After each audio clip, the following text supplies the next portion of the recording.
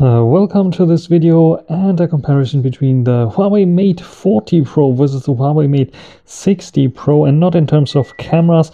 What we want to check out is the processor inside here, the Kirin 9000, the last 5G produced by TSMC for Huawei, and the Kirin 9000S, the new, probably by Huawei themselves produced chip that also features 5G. So we start off with the, first of all, better fingerprint placement here for the fingerprint sensor. But here we can see the Geekbench 6 results of those two. And as you can see here, quite interesting because we have almost the same kind of single core score.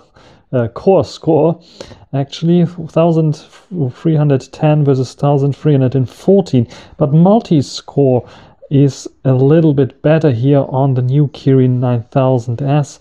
As you can see here, 3962 on the Mate 40 Pro, and the Mate 60 Pro is 4033. So they are very, very comparable, those Kirin chips here. Quite interesting indeed. So these are the benchmark results. All the other benchmark results are basically the same. There's not much of a difference there. You can check out the ranking here of various different devices. As you can see here, my device is a little bit better than the average Huawei Mate 40 Pro, maybe because I'm running it in performance mode to test it. I also ran it in performance mode on the Mate 60 Pro. And as you can see here, against the top here, this is a Mate 40 Pro Plus. As you can see, my device is a bit better than the Mate 40 Pro Plus. Against the competition here, Galaxy S23 Ultra is beating the Mate 60 Pro, for example. And my Mate 60 Pro is 1300, so we are going into this territory of Google's Pixel 7, roughly, and 6A.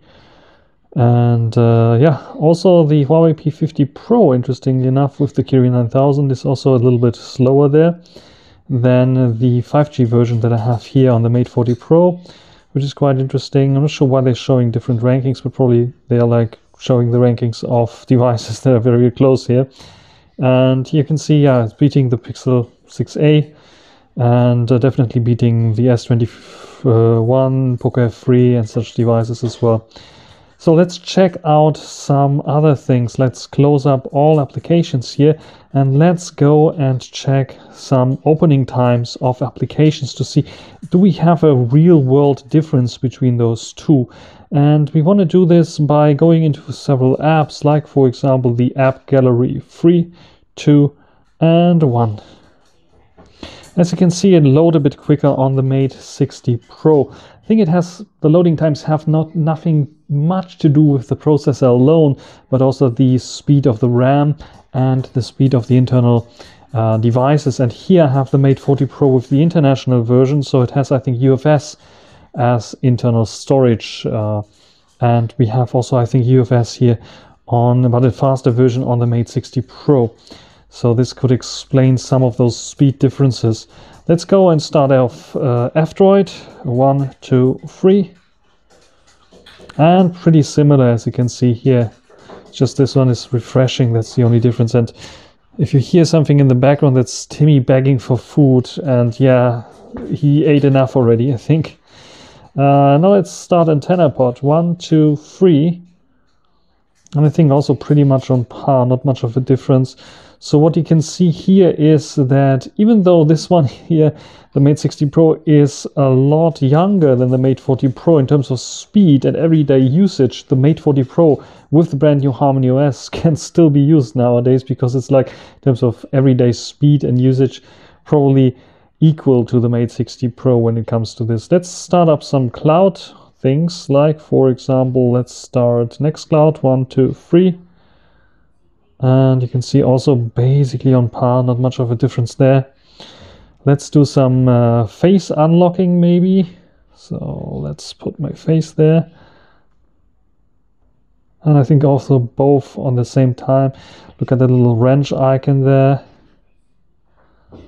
Yeah, now I think maybe a bit quicker on the Mate 60 Pro. But now they're basically the same. Very, very similar when it comes to this. And let's open up Reddit. 1, 2, 3.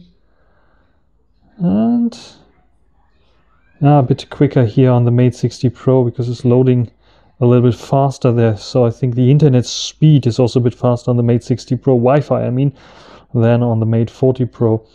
So this is what we can see here. I will prepare a video for rendering to test out how video rendering times are here. So let's check this out. So here we have KineMaster on the Mate 60 Pro on the top and the Mate 40 Pro actually on the bottom. We are loading the same kind of project. 1, 2, 3. And you can see basically on the same time they are loading here. Let's export them as 4K. And we want to have 30 frames per second by both.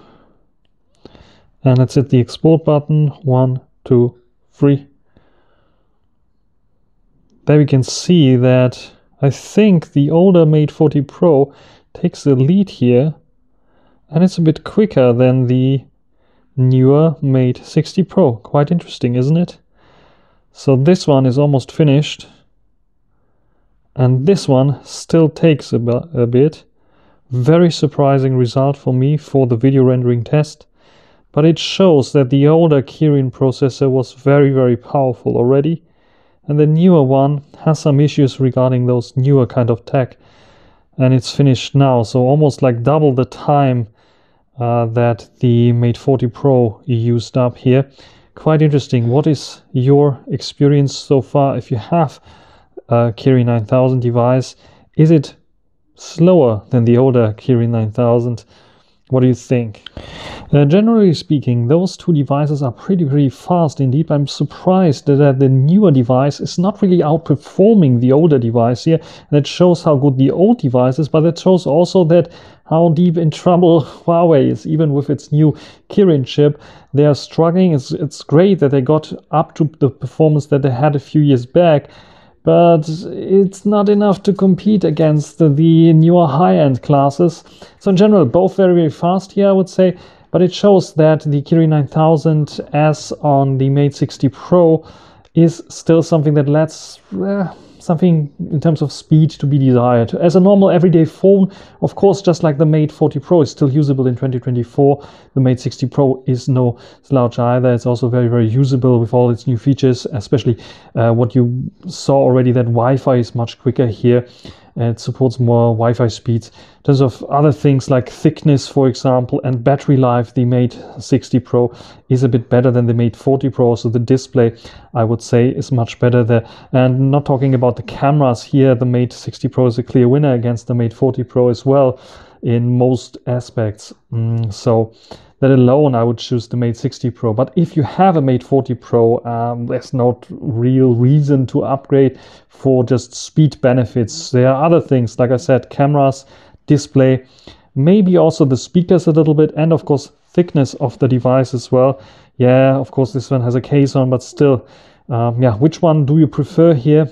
My all-time favorite is definitely the Mate 40 Pro. I like this design. Also the cameras were very cool back in the day. And I'm surprised how good it is still nowadays and how good it can compete against the newer Mate 60 Pro in terms of raw processing power. What is your opinion? Write it down in the comment section. That's everything for the short little video. Hope you enjoyed it. Thanks for watching. Until the next time. Bye.